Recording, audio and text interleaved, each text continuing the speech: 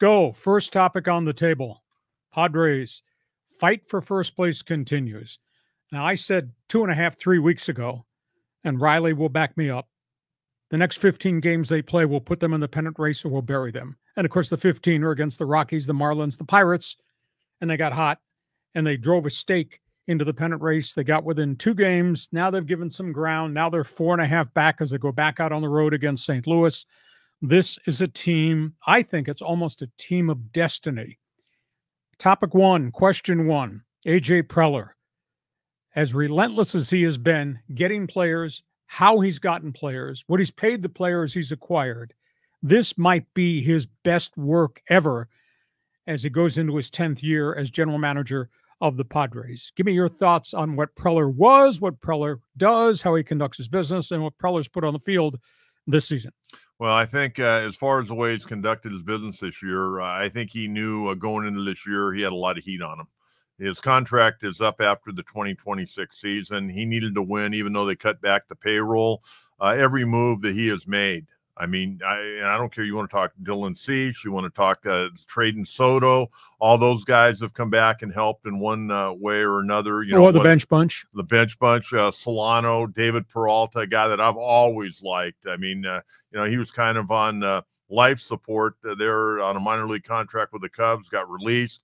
Padres give him an opportunity. He's made the most of it. It's been a really exciting year, and I think this is probably the best he's done. But again, right now it looks like they're headed to the playoffs. But, what are they going to do in the playoffs? But, hey, the big thing, Lee, trading deadline's come and gone, but they get Joe Musgrove back, and now pretty good workout yesterday by Yu Darvish at the ballpark. We'll see what he brings to the table when they activate him. Next topic. Is there an intangible that we can point to with manager Mike Shildt that has made the team different, made the clubhouse different, make the roster respond to him? Is it what he did in St. Louis, his transfer to San Diego? Your impression of the Padres' first-year manager? I think he's done a good job. I think sometimes maybe a little bit too brown and gold glasses on. I think he's very thin-skinned. He's had a good run this year, no doubt about it. But there have been some questions, whether you like the questions or not. I think he's a little touchy at times. There are certain things that he said during the year I could see where, St. Louis probably. I can see now, even though I think he's done a really good job, I can see why a baseball town like St. Louis, even though he was winning there, decided to go a different direction. But you know what? The players are playing their tail off for him. They don't give up at bats. They're putting the ball in play. I think he's done a great job. I think the one area where I think sometimes he struggles a little bit is dealing with the pitching staff, and that's a real art. And again, he's getting to know a lot of these guys, but at this point in time, I think, he should have a pretty good idea. I do think this. Sunday's game when Martin Perez gave up that home run and then walked 3 in a row, I think a lot of managers, Lee, may have let him, being a veteran pitcher, may have tried to see if he could get out of that inning. But Mike Shildt was not only managing that game, he was managing his bullpen, knowing what they're not going to have any days off, but he's also looking at the scoreboard. Arizona had already won. The Dodgers were in a dogfight up there against Tampa, and he made the right move, I think, on Sunday. Rosters. Who could have seen this? Ted Williams was the original kid in San Diego, what he became at Fenway Park with the Red Sox. This is the kid 2-0. What Jackson Merrill has become to me is absolutely stunning at age 21, not only handling it, bouncing back from 0 for 20 slumps and not letting him mentally fall apart. This is a special 21-year-old they got in center field, by the way, a new position. I don't think, all the years I've been here, and you've had a few more cups of coffee than I have, I don't think there's been an exciting rookie in this town since maybe Benito Santiago. Thoughts on the center fielder, the kid? I think every day, Lee, he amazes a little bit more. I mean, just to be able to play Major League center field, let alone doing what he's doing offensively. I mean, I would have been happy if he'd hit 250 and hit, 10 to 12 home runs this year and drove in, 40 or 50 runs would have been a fantastic year. But this kid, he likes the big moment. He knows how to deal with it. I think that the veterans have taken a liking to him.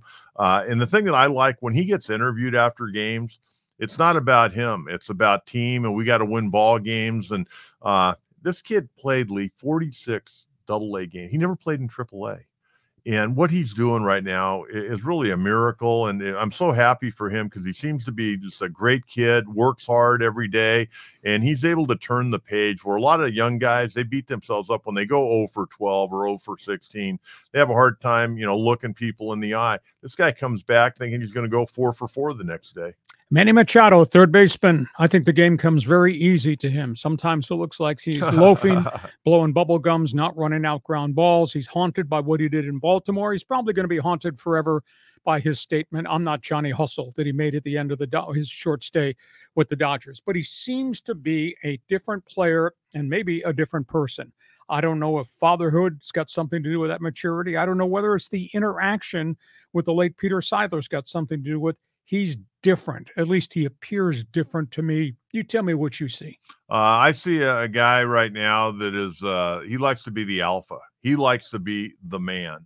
And last year, you had Tatis coming back last year. He was playing. You had Juan Soto, who definitely wanted to be the man, who commanded a lot of attention on the field, off the field, in the clubhouse. I'll be honest with you. I think addition by subtraction. I think getting Soto out of that clubhouse probably played a big part in how this thing has gotten turned around. There's no doubt who the leader of this ball club is, and it's Manny Machado. And I think Machado likes it that way. I think he's flourishing. I don't know how bad he was really hurt early in the year. They want to say because he got off to a slow start because of the shoulder. But let's face it, Manny Machado, aside from the 2022 season, has normally gotten off to a slow start, but now he's really heating up. And Lee, I couldn't agree with you more. I mean, sometimes the game almost comes too easy. Here's a kid that broke into the big leagues at 19 years of age and he's going to the Hall of Fame someday. I don't think anybody will argue that, but I do think the game comes a little bit easy for him at times. And I think a lot of fans, they get a little frustrated with him, but I got news for you. Watch all the games that I watch night in and night out. There are a lot of guys that don't exactly bust it down the line on routine ground ball outs these days. Fernando Tatis, I don't know if there's a maturity issue there or he is who he's always going to be. Is he injury prone on top of everything else? Well, I'd have to say to this point in time of his career, yes. The thing that's troubling to me, you go back to his rookie year. Remember how he had to miss the last part of his rookie year because he had that stress reaction in his back? Now he's got a stress reaction in his femur. What's going on there? And I also think it's been very, very quiet. I know, he took batting practice the other night out there. He's been doing running and throwing, but there doesn't seem like there's been a whole lot of sense of urgency from Tatis or from the Padres really talking about, what they're going to do with this guy. Well, the doctors, I think, have put a hold on it. They don't want the stress reaction to come back or grow because that would then lose him for the rest of the season. Last topic on Padre baseball. Clubhouse chemistry. Toxic last year. I've thought long and hard about this. Was it Preller's interference with Melvin? Was it the players tuning out Melvin because they had Preller's backing? Or was it just some bad people in the clubhouse? It sure seems different since there is no Soto, Mr. Me, Myself, and I, and there's no Josh Hader.